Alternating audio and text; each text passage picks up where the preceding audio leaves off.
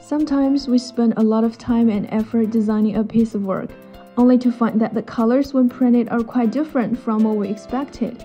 That's when you realize that you forgot to convert RGB to CMYK from the beginning. So what are the differences between RGB and CMYK? RGB and CMYK are two different color modes.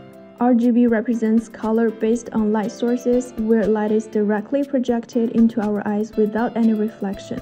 This color mode is primarily used for display purposes and is the foundation for most computer monitors.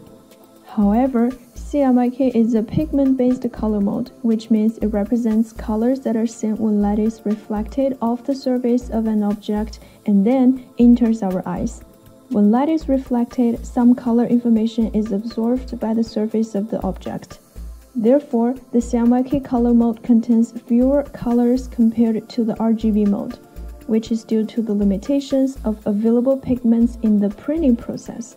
When comparing the color gamuts within the same color space, RGB has a significantly larger range of colors available compared to CMYK.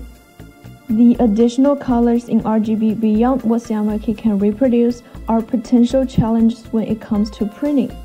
All in all, if your design software supports CMYK, it's best to work directly in the CMYK color mode for projects intended for print.